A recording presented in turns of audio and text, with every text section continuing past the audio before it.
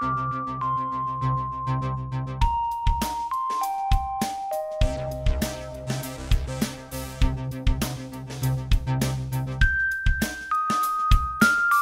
don't reach sexual maturity until they're 2 for the males and 3 for the females. I don't know how much you already know about hyenas, so I don't want to. This is Harley right here in front of us. She's the oldest and she's a female. So she's actually of reproductive age, and you can see her clitoris there, but it's not really erect.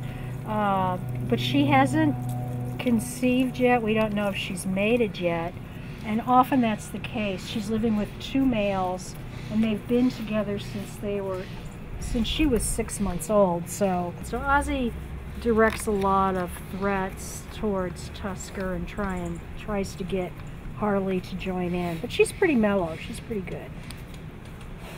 Yeah.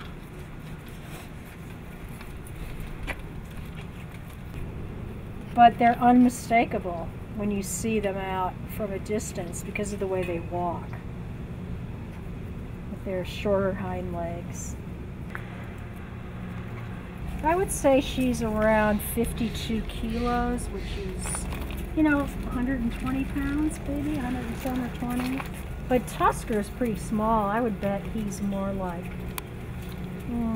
45 kilos, so he would just be around 100, low end. And this is kind of small. We have some larger animals here, and it does seem like, although it could just be my selective memory, but they've gotten smaller over the years. And you can see some of them have these really pretty black feet, and others they're much lighter. And their spots are all different. Oh yeah, they're so, let's have that.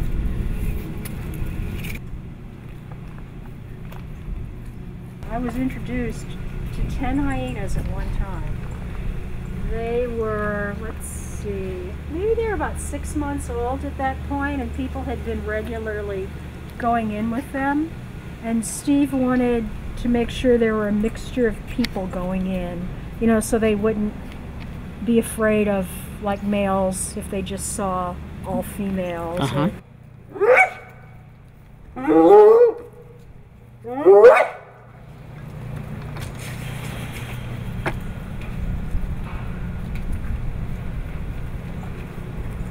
What are you eating there, Tusker? He might greet him now. Let's see. Oh, it's okay. And is that a way of appeasing as well? Or is that just kind of fear? It's fear.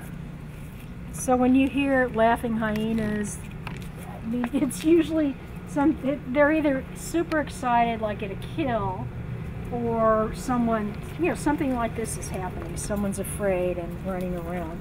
You have a leaf in your mouth, you look pretty silly. But if you're too afraid and run away, you'll just draw more attention to yourself, and your breeding success will really plummet. You have to be confident to be a successful hyena male, and that can be hard. Look, Ozzy, you look so nice, but look what you did.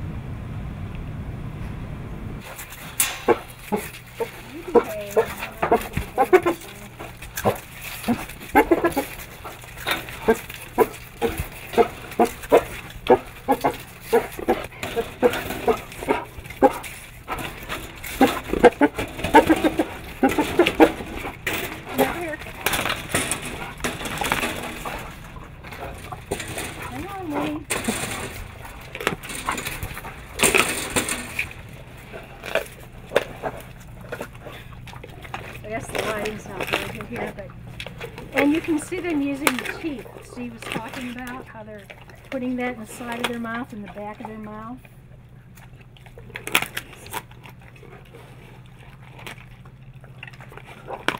So when it, hey, oh, Combo, come here, come here. Combo, come here.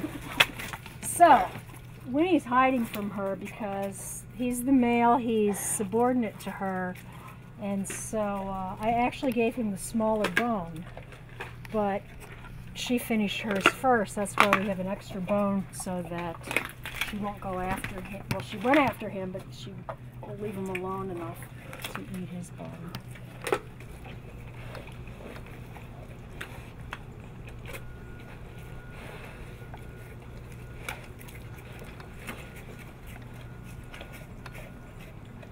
You know, they can eat up to a third of their body weight at one time. They would eat. I don't know when they would ever stop if we really put a lot of food in with them.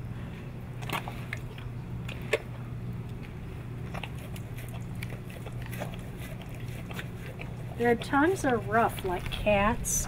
They have those barbs, those spines on them. But they really are dog-like. So like 100-pound hyena could go to 130, 140 pounds just from gorging itself. Oh yeah. The nature of the hyena with females with this enlarged clitoris, you know, the presumption was that it was androgens that caused that. And so that, and through various little tweaks that we've done,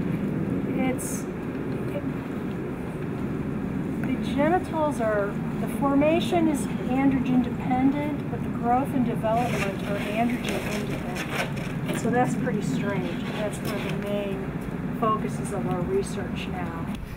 You know, there are other mammals that, well, and, you know, even fish. There's weird things about sex in a lot of different animals, but with hyenas... Aren't there some fish that actually change sexes? Yeah, they change sexes depending, and frogs that, you know, now that they're environmental disruptors that are causing more females than males and stuff like that. Oh, I wish I brought a couple hot dogs for you, but but you probably want something a little more substantial, I think.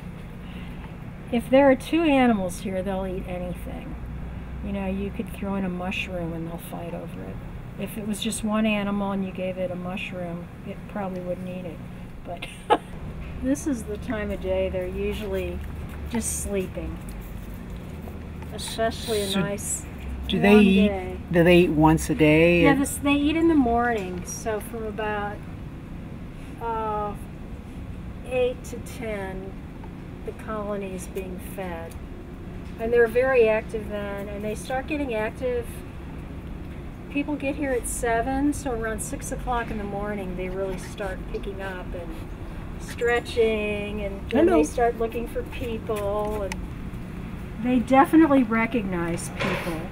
They have good memories, which makes sense because of the way they live. They can live with about 100 different animals, so they have to know who's who and what their rank is relative to them.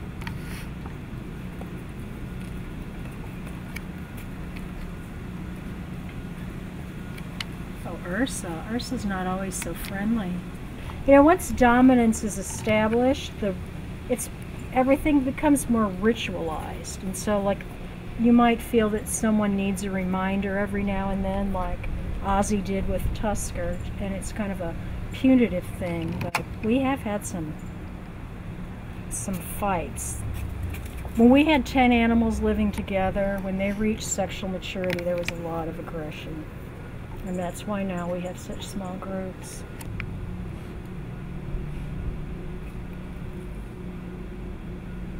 Now, is this Ozzy or this is the girl? This is the female? No, Harley is the female, and she's laying right here. Oh, so that's Harley. So this is Ozzy, and yeah, okay. Tusker's in the periphery. I remember, you know, at the time when we had the second group here that had been wild caught and hand reared, and the vet came up to give them a vaccination. And so I think we were 3 months old, so they were really manageable. And so she just would walk in with all of them, and I would pick one up one by one, and she would vaccinate them. And she had a skirt on with nylons, and they, of course, had never seen nylons before, and they all kept coming up and licking her leg because of the texture of the nylon. It was really funny. Camp, who is at Michigan State University and has the field component of this study, basically. Animals that have been in the Masai Mara and studied there since the late 70s. And so she invited me out to camp a couple of times, so I got to, be in her camp and see how things are done out there, and what it's like for a hyena in the wild as opposed to a hyena here. See that black kind of dot? See where their mouth goes?